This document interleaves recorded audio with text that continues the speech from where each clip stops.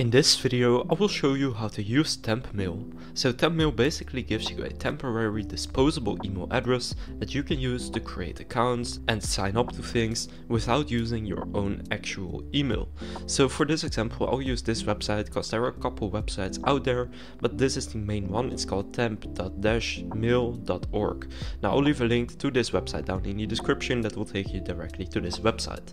Now it's completely free to use, and once you open up the website you will see your temporary email address. So for me it's this one right here right now, and what you can simply do is click on the copy to clipboard button, and then basically how this works is that when you scroll down a bit you will see your inbox right here. So here you will see all the emails that have been sent to this temporary email address.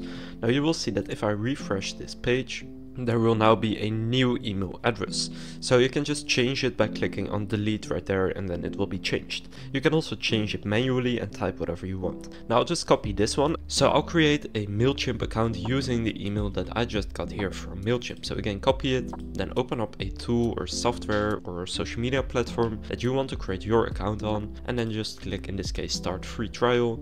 And now I'm just going to create my account. So here in this specific tool I can enter my email address right here, then a username and password.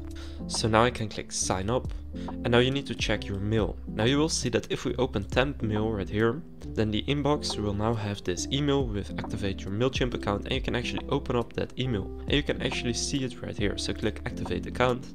And now we have just created our, in this case, MailChimp account using that email. So you can just create an account and any emails you get will show up right here in your Temp Mail inbox. Now you will only be using this email once, so make sure that you don't create an account with some kind of a software or social media platform that you want to sign in on multiple devices, because then often you will need to get a verification code sent to your email and then you won't be able to get that code. But if you just want to create a quick account for something, then this tool is perfect. So again, go to temp-mail.org, and then you'll get to this website where you will get your temporary email address and you will get your inbox right here.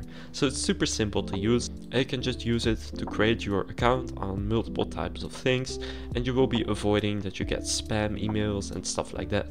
So now you know how to use Temp Mail. If this video was helpful, please consider leaving a like and subscribing to my channel.